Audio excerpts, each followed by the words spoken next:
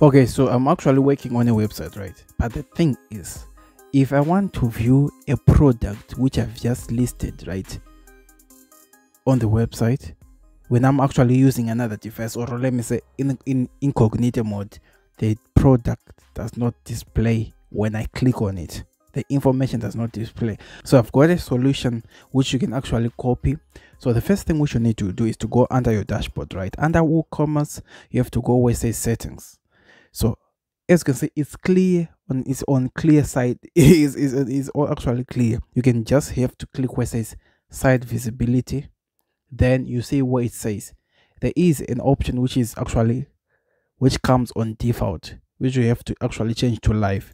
The moment when you click where it says save changes, right, and we actually go to open that website under what incognito mode or on a different phone or on a different device, you click on it, you find out the product information is now being visible.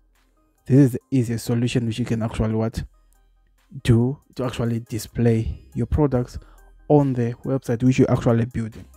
So if this was useful, cheers, all the best to you and the endeavors in your journey. Cheers, bye for now.